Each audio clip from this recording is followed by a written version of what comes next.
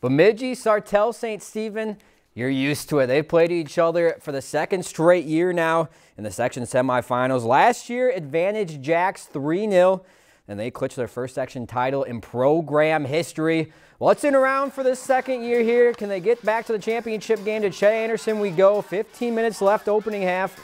Silas Hess breaks the scoreless tie. The strike with the left far post. 1-0 Bemidji. After the Sabres equalize the Hess connection, Luke finds Silas here off the chest, back of the net, 2-1 Jacks. Then Aiden Helwig puts the game away. Degree of difficulty, expert. The perfect placement for the score. 3-1, they hang on to win. They have a date in St. Cloud State Thursday night for a chance at a repeat title. If you've enjoyed this segment of Lakeland News, please consider making a tax-deductible contribution to Lakeland Public Television.